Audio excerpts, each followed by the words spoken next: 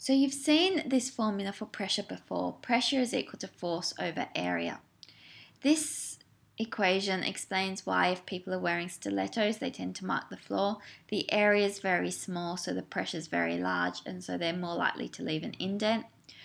Also, if we leave a Coke can in a hot car, then the pressure inside increases, which means the force on the walls of the Coke can is large, and so this can cause the walls to buckle as shown in this picture.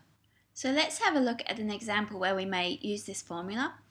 What pressure would you experience 2 meters under the water? Here's our water surface, and here's our swimmer, 2 meters under the water. So the swimmer has a volume of water on top of him. This volume is equal to the surface area, A, times the height, which is 2 meters. And we know that the pressure on the swimmer is equal to the force over the area. Now, as well as the weight force from this mass of water pushing down on the swimmer, we also have the atmospheric pressure, which is acting on the surface of the water here. So that continues to act on the swimmer. That doesn't suddenly stop acting as soon as you go underwater. So plus the atmospheric pressure. So the force acting is equal to the weight force, which is equal to the density of the water times the volume of water times g. So this is equal to the density of water times the height, which is the 2 meters, times the surface area times g. So let's substitute that in. The pressure is equal to rho h a g on A plus the atmospheric pressure. So these a's will cancel out, and so now we can substitute in. The density of water is 1,000 kilograms per meter cubed. The height, that's the 2 meters of water acting on him, and g is 9.8. 1 atmosphere of pressure is 1.01 times 10 to the 5 pascals. So solving this on the calculator, we end up with 1.21 times 10 to the 5 pascals. Or if we want to give that in atmospheres, it's equal to 1.2 atmospheres.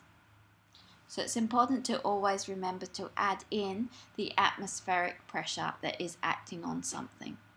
We can consider gas molecules microscopically, and from this we can calculate the pressure and the force exerted on the wall. Imagine a gas particle colliding with the wall. We're going to make the assumption that the kinetic energy is conserved, so the initial and the final velocities have the same magnitude. Now, in the vertical direction, the y direction, the velocity is not changing, so the initial y component is the same as the final y component. You'll remember that the impulse equation, force times time, is equal to the change in momentum. So we can write force is equal to the change in momentum over time. The change in momentum, the mass isn't changing, so it's just a change in velocity.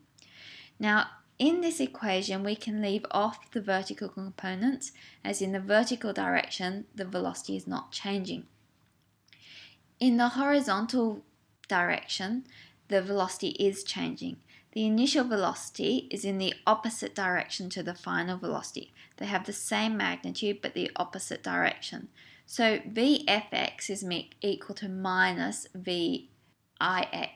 So if we replace this Vix with a minus Vfx, we'll end up with 2m Vfx on t. So this is the force that one particle exerts on the wall. So we've now got some idea about what's happening microscopically. We'll be coming back to look at this equation again shortly, but for now what we're going to do is look at pressure macroscopically. So we're going to have a look at how pressure, volume and temperature are related. It's a good idea to have a practice using this equation. To practice, try homework set 4, question 4 for Phys 1121 students or 5 for Phys 1131 students.